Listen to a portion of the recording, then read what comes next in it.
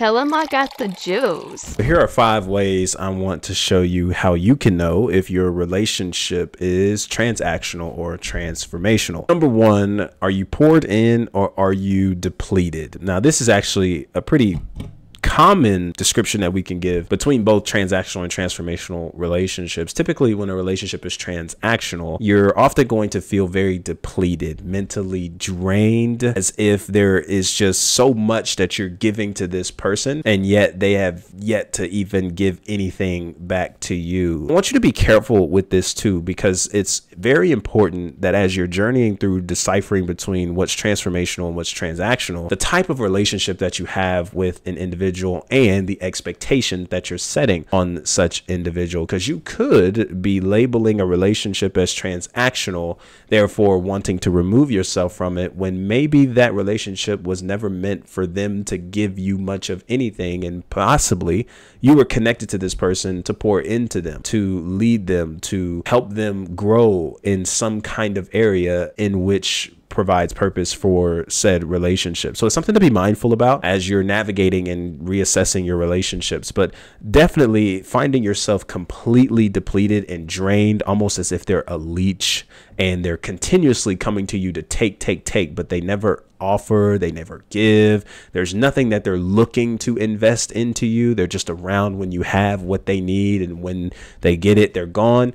That can typically lead to a very transactional based relationship that's actually more draining than it is fulfilling. Whereas in transformational, there's equity, there's a mutual meeting there's a mutual opportunity for both of you to pour into each other, learn from each other, grow with each other.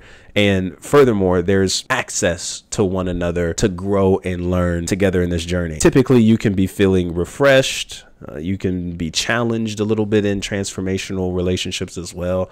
Different kinds of descriptions to give you as you navigate through determining that. Number 2, their response to no. When you tell this person you don't have it right now, when you tell this person that you're not in a space right now to give them what they may be asking for, how do they respond? Definitely something to pay attention to, because oftentimes if you're in a transactional relationship, that individual won't be around too much longer after you telling them no. In fact, they might kind of pick up shot, move over. They might start acting a little funny, saying you're fake and you're not there and you switched up and all those kinds of things, when in reality, you just weren't in a space to give them what they were asking for in the moment.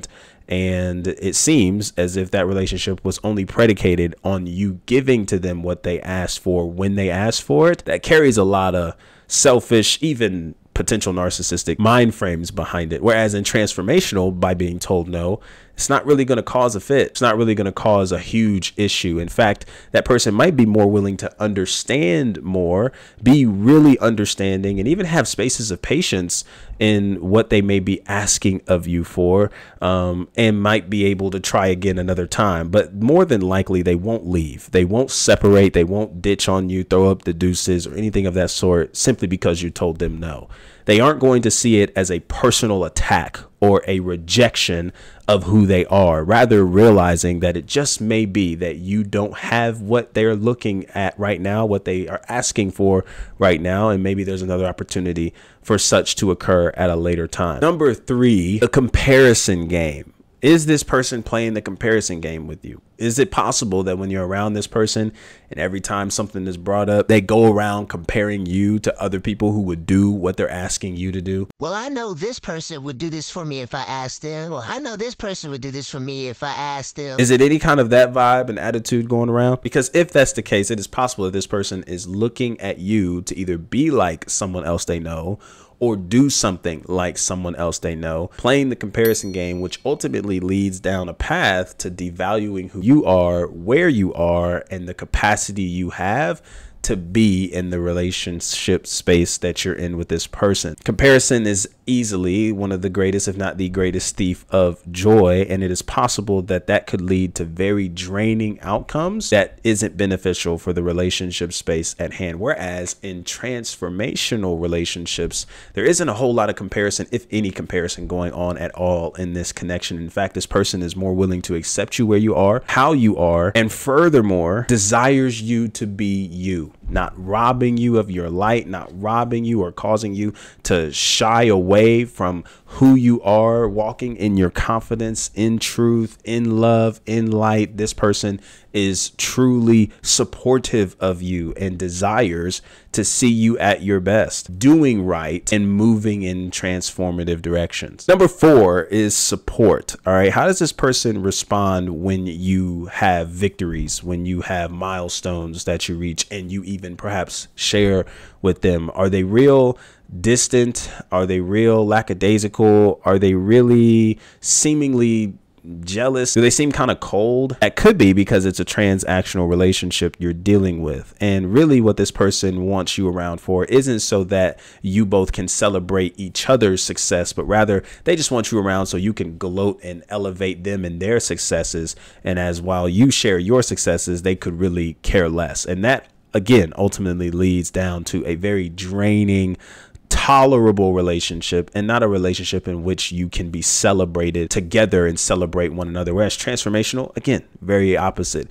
They celebrate each other, celebrate the wins, very supportive of the wins, very supportive of the right wins, right? It's not really something that is daunting, something that brings and tampers things down. It's not one that moves in a manner of trying to outdo you, trying to compete or make sure that you don't get all the shine or you don't get all the support and celebratory responses by trying to take a moment from you, but rather they're looking to enjoy the moment with you, enjoy the victory with you, support you in the next steps, in the next spaces that you're looking to journey with as you've gotten some wins in your life.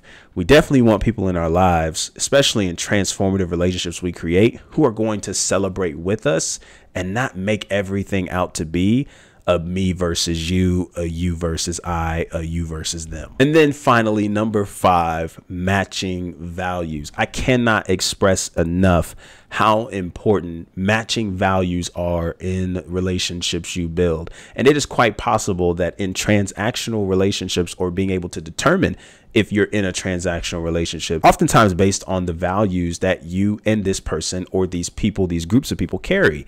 If this individual does not carry a similar value system as you, it is very possible that not only will they see things completely different than you, but they will also approach a lot of things very, very much differently than you. And it's not to say that they can't be a good friend. It's not to say that they can't be available or someone to talk to. But if we're really being honest, when matching values are not a part of the relationship, and it comes to heavy hitting things that are on your mind and heart that you need to talk through, it is very difficult to expect that individual to be able to give something that is wise, something that is beneficial, something that will actually be transformative to your life. Might give some advice that's on shaky ground, might give some advice that might pull you away from your value system instead of causing you to lean closer to your value system. And when we talk about transformation, value system is easily one of the bigger foundations in order for the relationship to be considered transformative. And so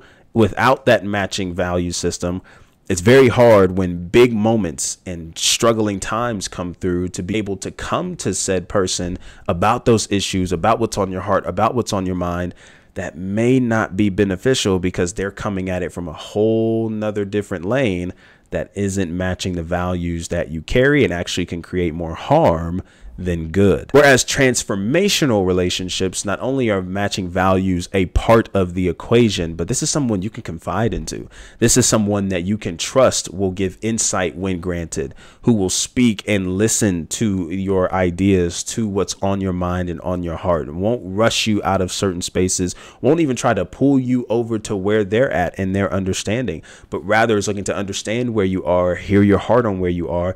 And because of the value system that you both share, what's given is not only understood, but is also able to be transformative for the direction that you're going. Maybe it's a different perspective on the situation.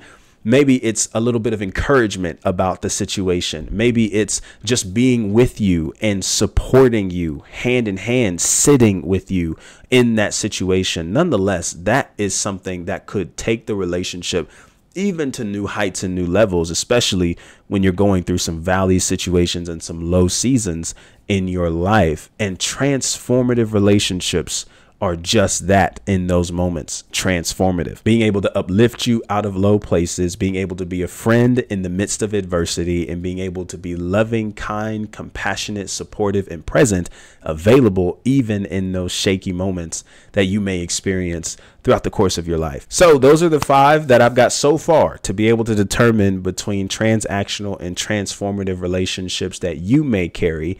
And always know that the goal in relationships that we want to carry is to build transformative relationships that can last longer and greater, deeper than the surface, and is never based on what you can do for me, but always based on a mutual understanding of what you can do for one another, being able to build and change, grow in character and in livelihood over time, doing life together, ultimately building our foundation and hope on Christ and Christ alone. So listen, if you like this kind of content, be sure to subscribe, turn on the post notification bell so you know the next time we're posting. Hit that like button, share this with a friend so they too can get put on some game on some differences between transactional and transformative relationships as we're over here building healthy, happy, whole, and biblical relationships in our lives, making them as applicable as possible. I appreciate you guys so much for tuning in. As always, until the next conversation, be easy and be breezy, my friend. Hey, peace.